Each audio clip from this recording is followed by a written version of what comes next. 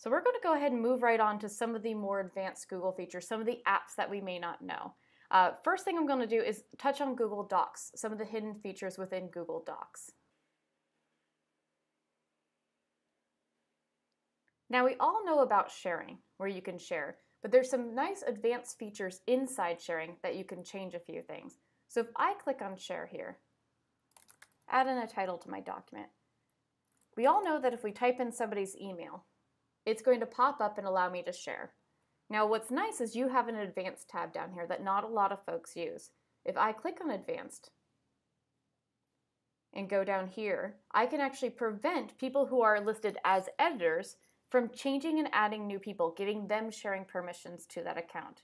I can also disable the ability for students to download, or even a coworker, to download an offline copy or print a copy of that document.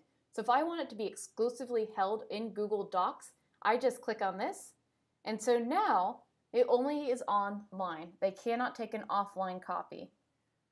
Let's hit Save Changes. Now that we've added I Engage on here, you'll notice they pop up right below. As we hover over top of it, there's a stopwatch.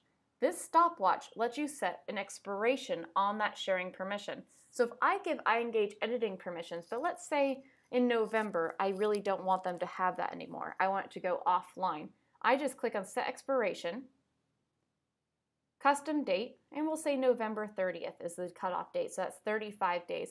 On day 36, if they try to access that document, they'll get a notification saying they no longer have access. Think of it like a self-destruct message that you still keep a copy as the owner, but the people you've shared it with listed here will have an expiration to their access. And they can always request to come back again.